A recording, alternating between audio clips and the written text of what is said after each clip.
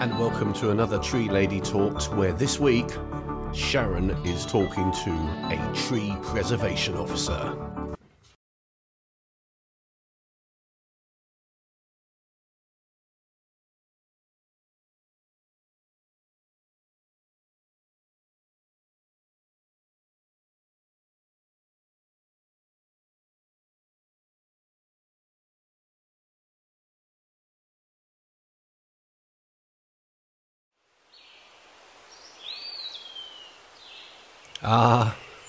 Forest bathing, as we all know it, the marvellous new invention.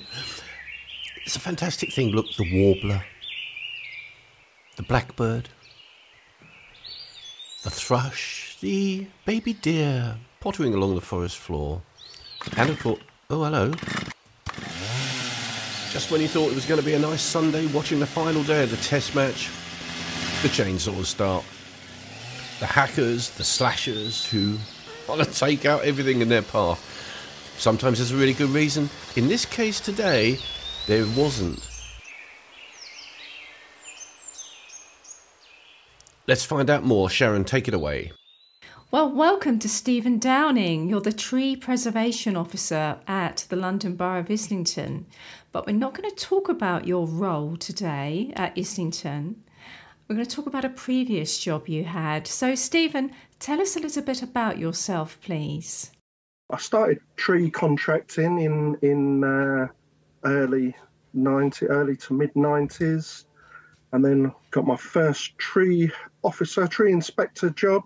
While I was doing tree contracting, I did the 3 years at Marisford, NDR, and so started doing some tree inspecting in Camden, 99, for a year. From there, I started as a tree officer in Enfiled Council. From there, went to Enfiled, and that was my first planning role.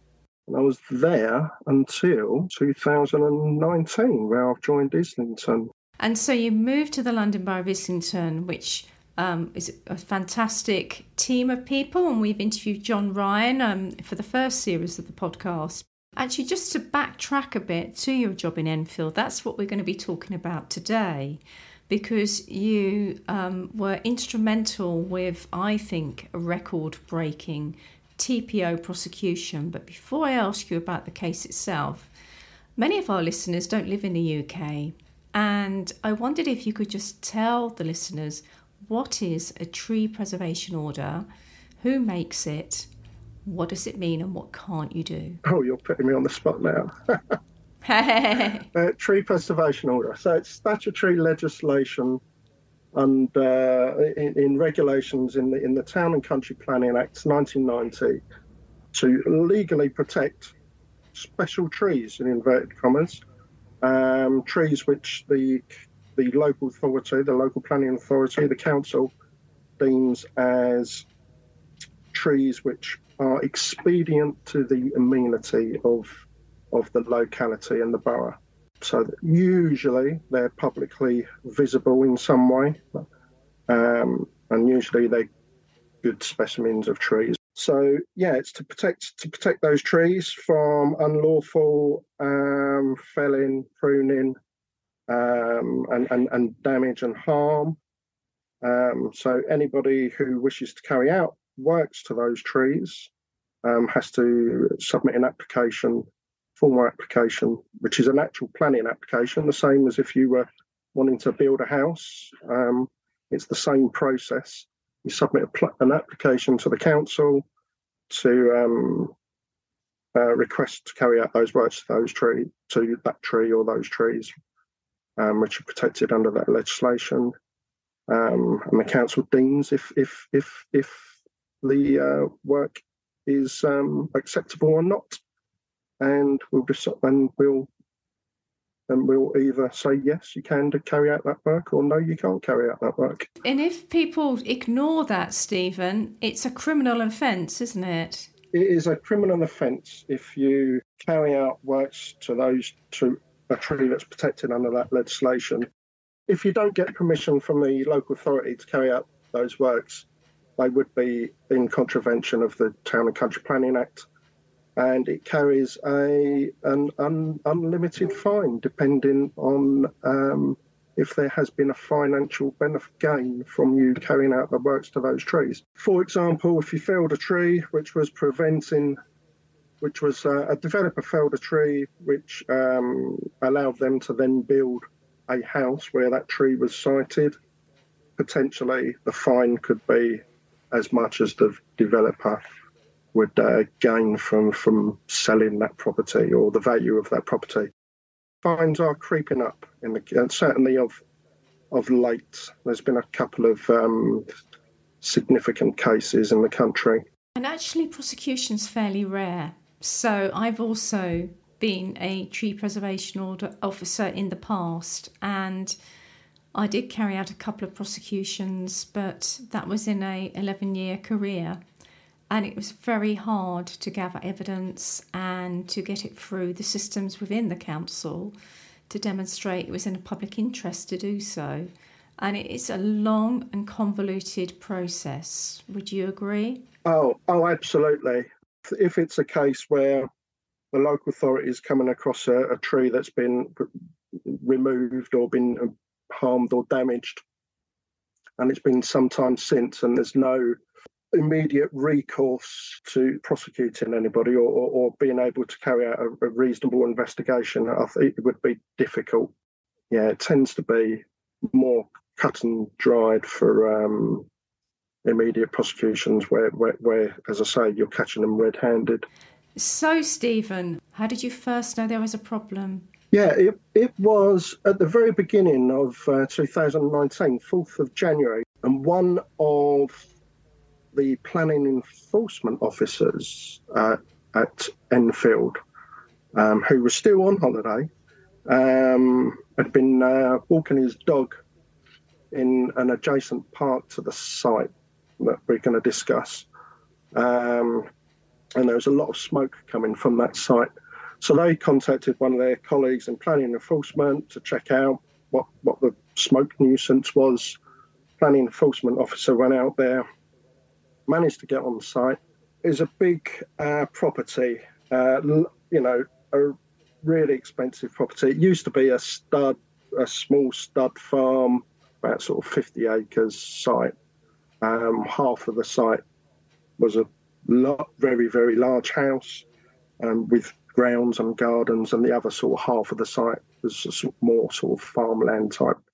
So anyway, planning enforcement officer managed to get on site, was confronted by security there and kicked off, but he did manage to see that lots and lots of trees had been felled and there was bonfires going on and loads of smoke created. So he came back to the office, asked me to check to see if, tell me that some trees had been felled. We checked the TPO records, and the site was completely covered by an area tree preservation order which had been served in 1969. The whole site was also in a conservation area, which is another part of protective legislation under the Town and Country Planning Act. And again, it does protect trees which are located within a conservation area as well. Can I jump in there, because that's really interesting? So it was an area order from 1969, so that would be any tree that was significantly present in the year of 1969.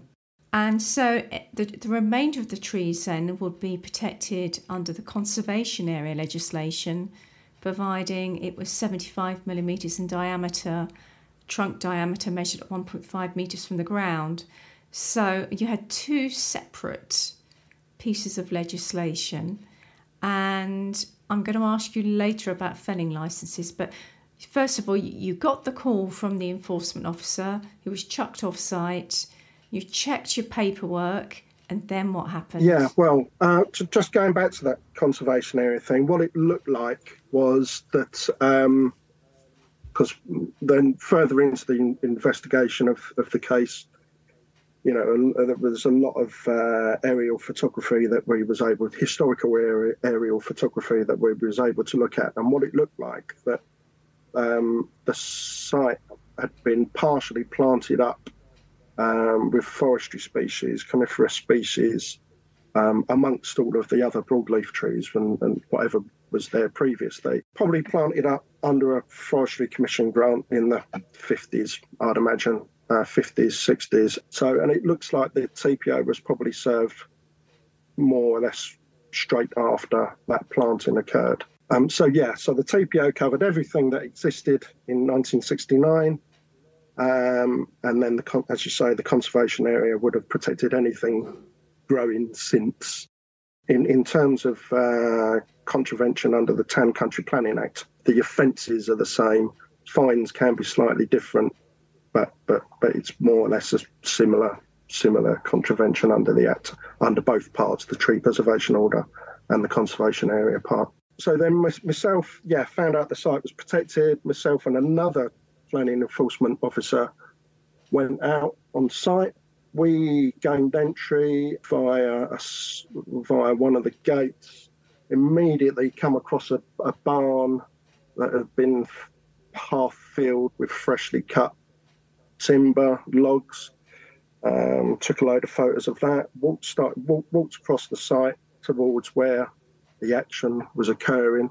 Basically a small woodland, a reasonably sized woodland actually, was in the process of being, for want of a better phrase, smashed to bits. There was a couple of excavators there, which was just ripping trees up. There was a few people. There was only about 3 people there actually, sort of swinging chainsaws about and cutting bits down, and it wasn't professional. When we was looking at the site, it looked like they'd just got in an excavator and stuck the arm of the excavator out and span the excavator around, and just whatever it hit just went for, And so anyway, got on site, myself and the planning officer, told everybody to stop what they were doing, informed them that the site was protected by the tree preservation order in the conservation area, and that it was potentially illegal the works that they were carrying out, and it was quite a shocking sight actually. As I say, it was not a small woodland which had basically been completely decimated. There was trees everywhere. It was, as I say, it was in January, so it was a bit quite muddy. That there was caterpillar tracks from the excavators around there, which were like, half a metre deep, and there was piles and piles of brush around. There was about a dozen bonfires, sort of smouldering away or flaring away. There was ash piles which were like 2 metres deep. It was unbelievable. It's one of the worst things I've seen in my career, in actual fact, with regards to tree destruction. Planning enforcement guy that I was with, he went around and was taking photos of everything. A security guy came out of the building, and we told him what we was doing and where we were from, and that they needed to stop works and they were committing a contravention, an illegal act to the Town Country Planning Act. And then one of the guys who was working got his boss on the telephone, and he in turn then got hold of the property owner, and I had the same conversation with him.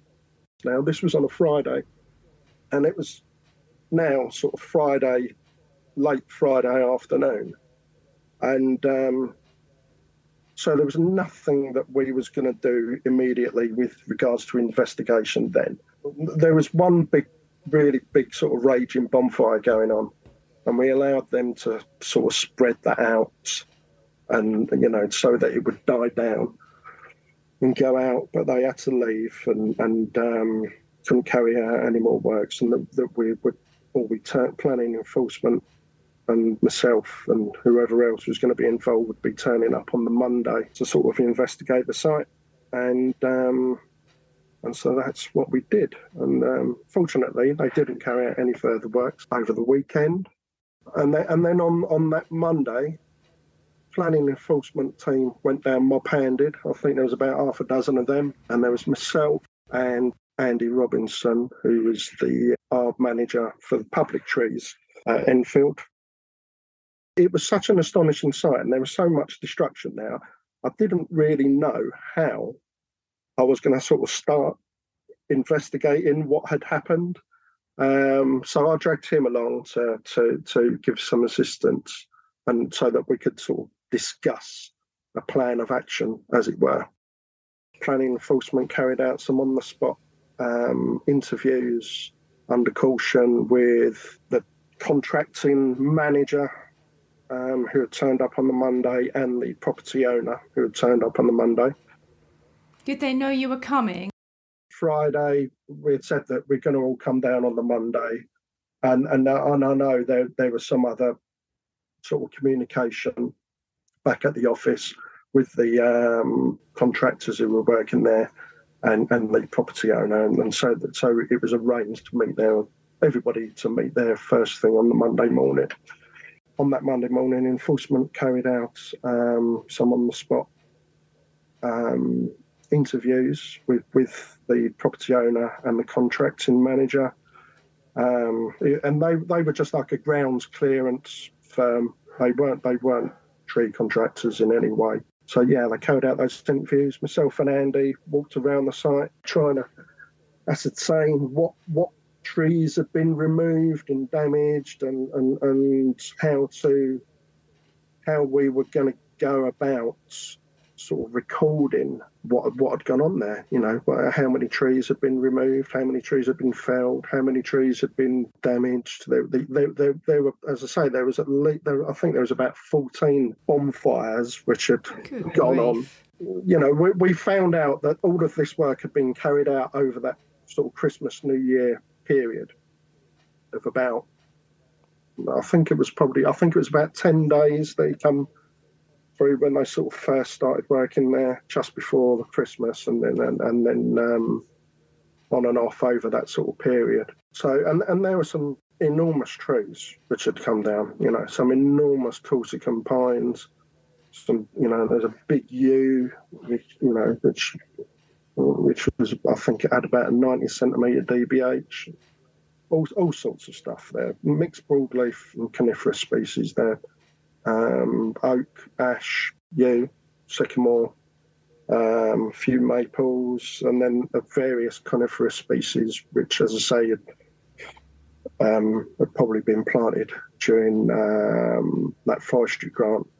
But also there was a few bigger ones which were obviously older as well. There were some enormous Corsican pines there. Fortunately, they'd left a few of them. So you could sort of compare which ones had been felled and what they looked like beforehand. And then from there, it took us about a week to investigate the site properly. We contacted the Forestry Commission, and one of their representatives come down because, as you mentioned a little bit earlier, I was wondering about felling licences and if there was a contravention under that legislation. It was determined there wasn't, because it was a residential property, and felling licence doesn't apply to a residential property. So there wasn't a contravention under that. We had the police down because obviously there was a large habitat, wildlife habitat that had been destroyed. They recorded it as a crime under that, and the council commissioned an ecologist to carry out a survey of the site there. There was a big pond on site as well, and the entire property was adjacent to another site, separate site, which did have a record of great crested newts. So the ecologist was investigating for that, because obviously that would have been another crime under the Wildlife and Countryside Act. Fortunately, or unfortunately, as the case may be, as a result of the investigations by the ecologist, there wasn't evidence of any sort of great crested newt habitat on the site. And although habitats had been destroyed, undoubtedly, you know, there was a woodland there once, and then over a week it had disappeared. There wasn't any sort of physical evidence of habitat, you know, of confirmed habitats which would have been sort of able to have been used as evidence in a prosecution under the Wildlife and Countryside Act. We then commissioned a tree firm to carry out a really quick survey of every tree which was still standing on the site, so that we could sort of have a record of what was there at the time, and if they continued to carry out any works over a period of time, we'd have a sort of confirmed record of trees and tree species and locations on the site. And then myself and as I say, I grabbed another one of the tree officers, spent about 4 days, I think, wandering around the site, looking for counting tree stumps and photographing every tree stump and rooting around wood, massive wood piles and digging out stumps out of enormous fire pits, recording every sort of tree stump that had been recently felled or ripped out the ground, and any other sort of trees which were still standing and damaged. May I just jump in there? I've got several things to ask you. I mean, I had my own smaller situation like that 30 years ago, and I remember it took its toll on me emotionally. And you've really relayed very clearly, in matter of fact, what happened. But be honest, Stephen, how did you feel on your way for that first site visit? And what did you feel when you saw it for the first time? I was shocked at the level of destruction. As I say, I've been in the industry for 28 years. And undoubtedly, it is the worst incident of tree destruction that I've come across. So I don't know if I'm too cynical now, but I was angry, but in a very considered way, I think, because I knew that an offence had been committed and we had caught them red-handed, and that, as long as we had all of our evidence and investigation and prosecution in order, there was literally no way they're going to be able to get away with it. The property owner and the contracting manager were brought in for a taped interview under caution. And although they admitted guilt, some of the reasons for them carrying out the works were absolutely laughable. They all said, we wasn't aware of any tree preservation orders on site. And the contractor hadn't checked himself. He was a friend of the property owner. He was, at best, really, really naive, I think. And the property owner, I'm a bit more cynical about. He is a very, very wealthy businessman. He was sort of playing dumb. Not only wasn't he aware of the tree protection on the site, which he definitely was, because we had evidence of when he bought the property several months prior to this incident occurring. The council had evidence that his legal team had, chased up the council's legal team for, what land charges were on the site and whatnot. And of course, the fact that it was in a conservation area and the fact that there was a tree preservation order on the site were presented in his buyer's package, as it were. He probably got a bit caught up in what he was trying to say, because on one hand he was saying that he wanted to remove a lot of the trees because he wanted to improve views from the property. Why do we have to have a forest everywhere? He wanted to remove it all, basically, to create some sort of farm, pick your own fruit, pony rides for kids, disadvantaged kids. When we was interviewing, it was hard to keep a straight face with some of the things he was saying. Yes, I'm glad this is audio, because I haven't kept a straight face.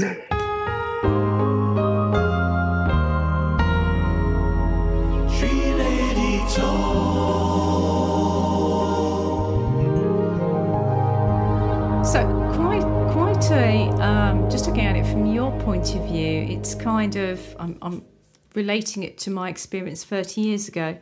It's kind of exciting, stressful, and also you've got your normal work backing up. And I don't know of any tree officers in the UK who haven't got enough to do.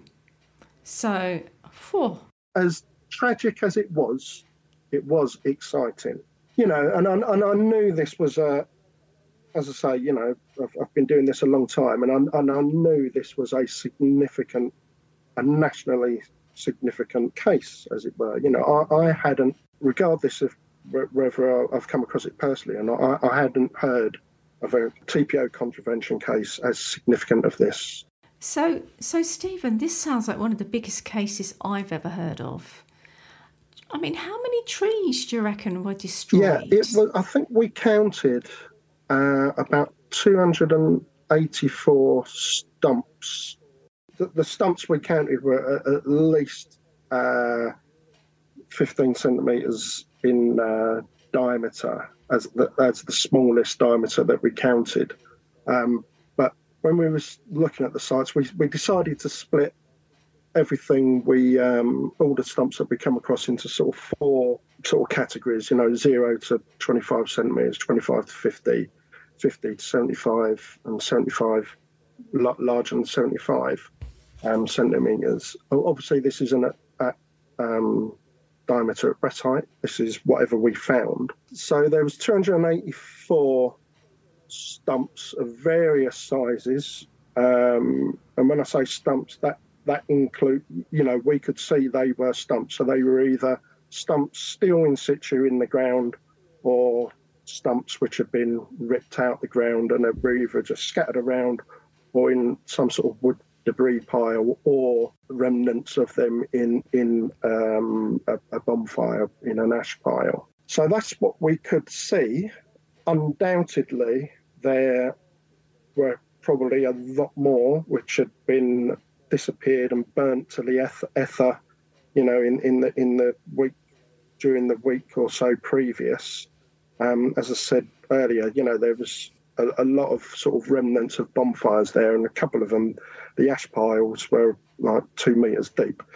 And admittedly, a lot of that might have been, brash and brushwood and whatnot. But whatever the understory was made up of there. But I'm sure that there were obviously a lot of smaller diameter trees which just disappeared and we didn't have evidence of. So yeah, 284 stumps, and that is what the prosecution was determined as. So having gathered all that evidence on site and in terms of interview, how long did it take to go to court, and which court did it go to? It took a very long time because COVID came along. There was 284 trees, and in light that there was no contrary evidence that those 284 trees were reasonable, decent trees of reasonable, decent condition, we were able to do a loose caveat valuation of everything we come across, and the value of the trees that we calculated under that was £5.6 million. Wow. So because of the valuation, it went to Crown Court rather than Magistrates Court. Oh, that's really interesting. I'm just going to let some of the listeners know who don't know what caveat is.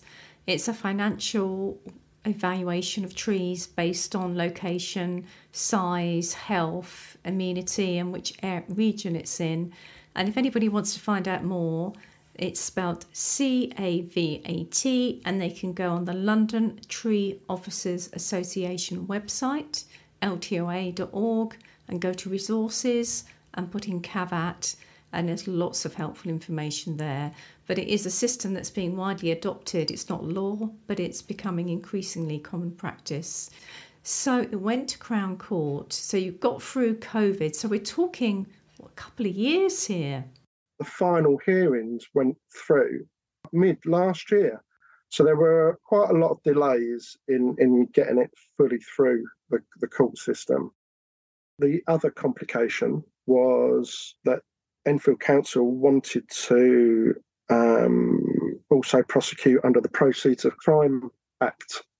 In part of the property owner's statement, he wanted to remove some of the trees to improve views from the actual house on the property. And at the same time, he had submitted, or during this period, he had submitted a planning application to extend that house. That would have only directly affected a sort of handful of trees and not the sort of majority of trees which were removed. But nevertheless, there was potential for a financial benefit to be accrued by the property owner in the removal of these trees. Also because he was saying he wanted to remove them to start up another business and things like this. So that investigation ran alongside the tree part as well, and that involved property surveyors and whatnot, trying to, value in the property, the before and after and things like that. And there was lots of arguments, as I understand it, between the various parties in how they valued the property and things like this. But nevertheless, an agreement was settled. What was it, January the 4th, 2019? And it was mid last year to 2022 that everything finally went through. The result of which, on one hand, I'm pleased about. It did end up being as far as I'm aware, a record fine and a significant prosecution. But in terms of what we value the trees at, the woodland at, I feel like the fine should have been significantly more. Tell us about the fines. How much did they get prosecuted and who got prosecuted? So both the contractor and the property owner were prosecuted. In total, all the fines, which included the proceeds of crime fine, came out at £255,718. So not an insignificant amount. We was hoping for a higher fine for the amount that we valued the trees at. It was an odd decision by the judge, because in his closing comments before dishing out the fine, he agreed that the trees were valued at that 5.6 million and that it was a valid valuation. That valuation method is recognised in the London plan as a way of that developers can value trees. He completely agreed with the prosecuting authorities' arguments and opinions with regards to the value of the trees and the destruction caused, etc., etc. But then when he came to giving the fine, he determined the fine from the value of the proceeds of crime, which was £100,000, and the judge valued the fine as a starting point. In my opinion, I think that's incorrect, because as far as I'm aware, that is supposed to be in addition to the value of whatever's been destroyed. So you had to give evidence in court. How long were you in the dock? Well, I didn't actually give any physical evidence. There was 3 witness statements I had to write, but because they had pleaded guilty from the off, there wasn't any sort of argument to be had. Everything was done by witness statements, and I don't know if that might have been as a result of because everything was delayed. Court cases were delayed and stuff like that over COVID. But we went to court. The defendants were present. It was just the prosecuting and defendants barristers which were presenting any evidence and statements that had been provided by myself and various other parties. So what happens next? Is it all over? So a tree replacement notice has been served for 284 trees to be planted in the same area that these trees have been removed. But the the property owner has appealed that to be determined by the planning inspectorate. I don't know if there's been any movement on it. I would find it unbelievable if the appeal isn't dismissed, because they have felled 284 TPO trees, and under the legislation they have to put them back, and there's no reason why they can't put them back. That land is still there. It's not been built on or anything like that. And the other thing, though, that is really significant is that the people who've been prosecuted have a criminal record now because it's a criminal offence and all that entails. Yes, it is a criminal act. They have committed a crime and they do have a criminal record now. So, that is going to affect them in, whatever their future lives are going to be. Fascinating. Thank you so much for sharing that. I wonder, did you learn anything, or is there anything you feel that you could share with other people on how to deal with this type of difficult situation? Not just the legal side of it, but also as a tree officer, just faced with this huge devastation. Are there any tips or tricks to help you navigate your way through?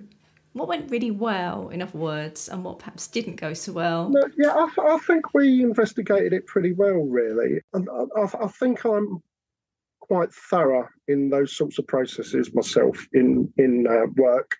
Very early on, it really helped getting my colleagues to come along and give their advice and their opinions as to how, and have that sort of joint approach to how we were going to do it. So I think it's just a case of being thorough. Don't sweat on specific detail. We didn't have to try and identify every species of every tree.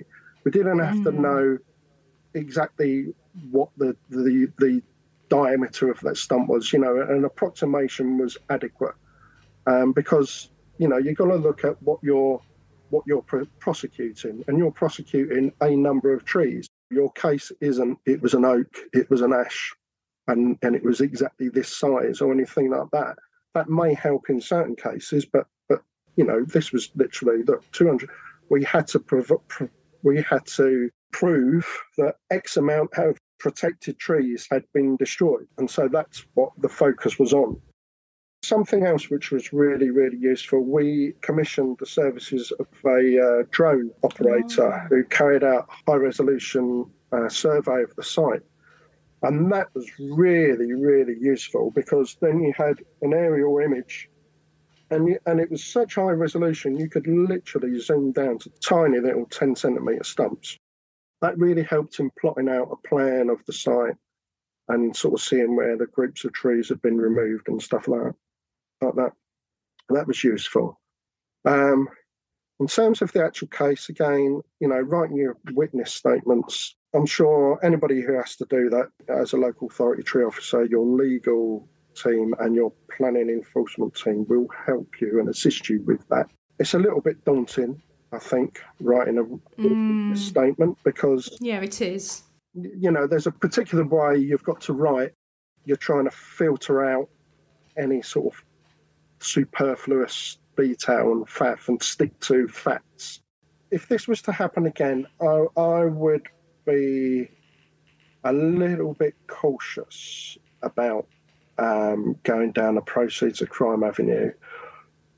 Or certainly insofar that I would want a good discussion with your legal team and planning enforcement team as to how, if that was going to be pursued, as to how it was going to be pursued and how it might implicate an impact on the actual level of any fine from the destruction of trees.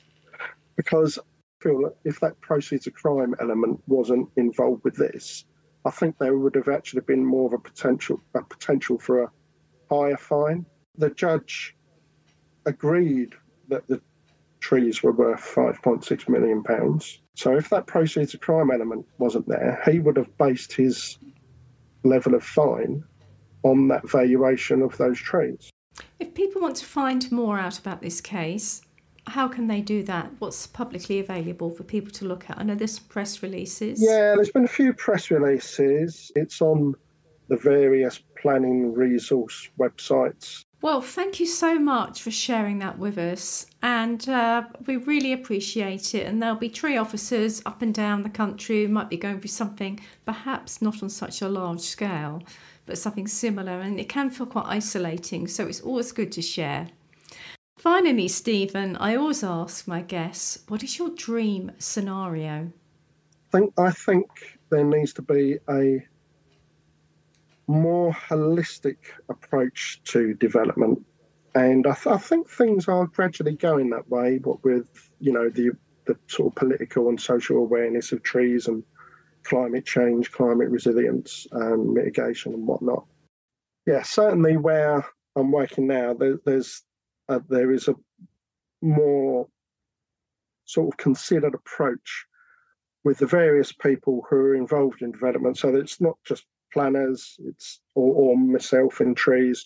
It's SUDS engineers, it's landscapers, it's ecologists and people who work in biodiversity, the architects, and there's a more considered and holistic approach to creating that better development, which is going to provide better sort of living and working conditions for residents and users in a borough. Certainly, with regard to creating a better place to live and work in our time of climate change, which is happening around us on almost a daily basis. And I think there is a recent upsurge in people wanting to achieve those better development. I think everybody wants the same thing ultimately, but we all approach it from different directions, and it's about trying to amalgamate all of those opinions and considerations together to sort of form one goal, rather than approach that goal from several directions. All approach it from one direction. So I'd like to see that that is something we're working on, and what I'd like to see in the future. Brilliant. Well, Stephen Downing, thank you so much. That was so interesting. Thank you. Thank you.